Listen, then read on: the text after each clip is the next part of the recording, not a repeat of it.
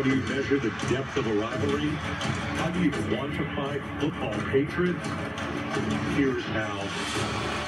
You measure it by the faces, by the anguish, by the joy. You measure it by the lines drawn in the turf, the taunting, the tackles. You measure it by Florida State versus Miami. Nearly 500 miles separate the campuses, but nothing separates their contempt for one another. That spear pierces the ground. It marks its territory. The Seminoles dare you to beat them. That smoke, that swagger, that practiced indifference is Miami personified. These two teams are bonded together by decades of history. By wide right, by wide left, by a conga line of the very best who played the game, by the very best who coached the game. For more than 20 years, it was the rivalry that other rivalries wanted to be when they grew up. It had gravitas.